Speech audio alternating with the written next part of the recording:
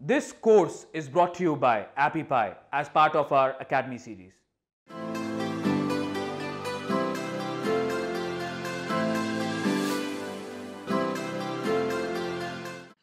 After you have selected to start your ad, Apple Search Ads will take you to the place where you can fill out your payment information. This is also where you can put in your promo code. And you put in your promo code and it asks you to fill out your information. I'm not going to scroll up because that's where I have like my credit card and all that stuff.